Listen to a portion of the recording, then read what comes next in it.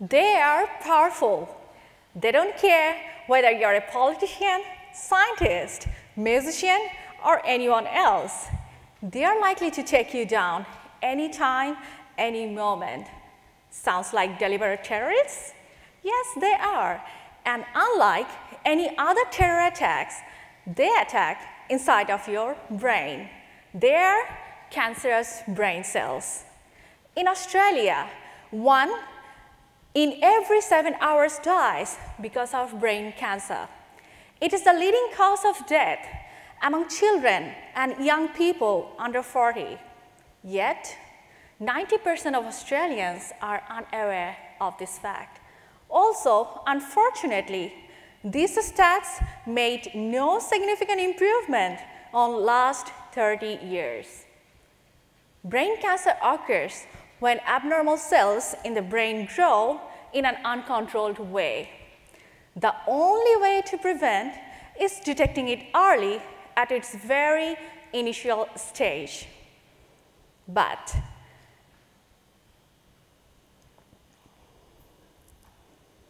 single photon emission computed tomography, or SPECT, is an imaging technique which actually can detect the earliest stage of brain cancer, unlike CT or MRI.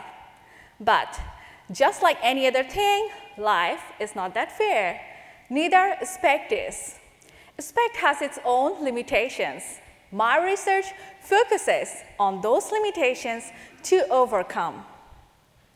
SPECT uses a radio tracer which is injected to the patient, and that starts emitting rays. Those emitted rays are collected by the scanner to produce functional images.